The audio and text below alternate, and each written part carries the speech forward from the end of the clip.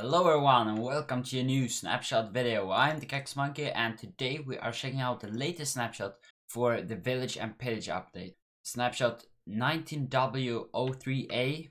Last week we got the campfire, and to start off we have gotten a new texture, as you can see here. A little bit more of a 3D model. I like this way more, like the flame as well.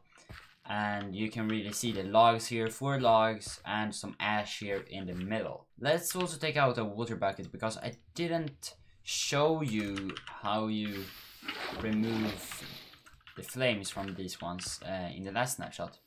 But there you go, that's without any water. You need a flint and steel to light it again, like so. And today's snapshot doesn't really give us a lot, but we have gotten one new block. This block here, as you may have seen earlier.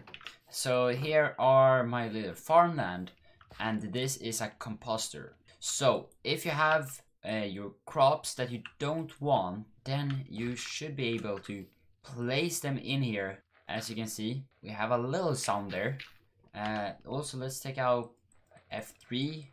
Looks like seed doesn't work. Okay, seed works. Oh, and there you can see, then we get bonemeal out of this. We also have the 8 state here, as you can see, that gets this fertilized stuff on top. I thought this composter would do anything with the crops. Doesn't look so. It looks more like this is a way to get bonemeal. Also, we can stand inside it. So after some testing with these seeds, I've come up with how many seeds do you really need to fill up this composter to the brim. I started off with a whole stack, and this is how much I got left. So as you can see here, carrots and potatoes is about 15 that you will need to use, while the wheat and beetroots is needed a lot more. Wheat seeds you will need around a half a stack up to even a little bit more than a stack, and beetroots is even worse. You can get up to 1.5 stack of beetroot seeds before this thing fill up. And this is how you craft the composter. 2 fences like this and some spruce planks, or any planks actually, and any fences, and you will get 1 composter. The composter can be broken by hand, but it's a wooden item, so it's faster to break it with an axe.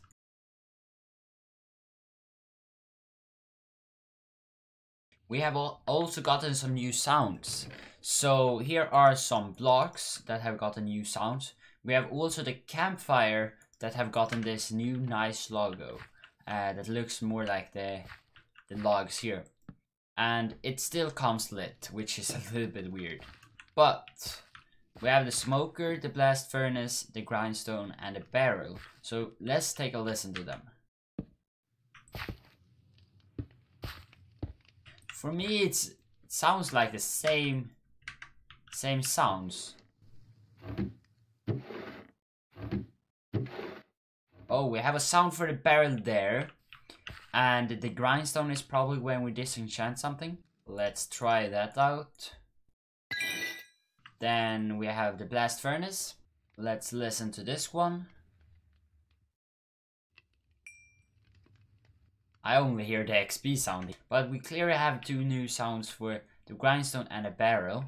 There should also be new sounds for the berry bushes, and they sound interesting just when you place it and when you harvest it there,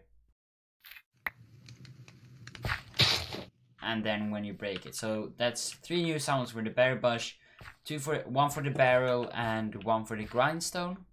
And we have also got a new placement and destroying sounds for crops.